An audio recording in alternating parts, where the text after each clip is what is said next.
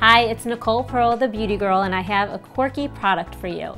It's called Eye Majic. So if you're intimidated by doing your own smoky eye, or you're not sure how to blend or contour or any of those sort of fancy terms for doing your eyeshadow, this product is going to help you. Essentially, it is these foam applicators that come with pre-coordinated colors. So all you have to do is hold them against your lid, transfer them on, and you've got full done eye makeup. So I'm going to show you how to do it. I wanted to show you that it comes in a variety of shades. So you have your more natural eye look. You have some funky variations, like here you can even transfer leopard print onto your lid.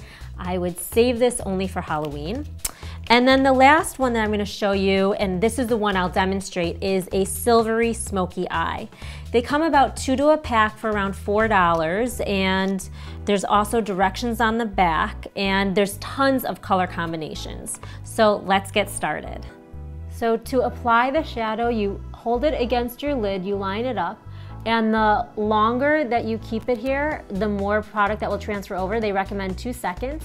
And you firmly press against. The harder you press, the more that will transfer. So you just drag it along your eye, and you'll see the product is transferring over. Takes a few times to get the practice to get it right, but it does transfer and it creates a smoky eye look. And you could blend it in.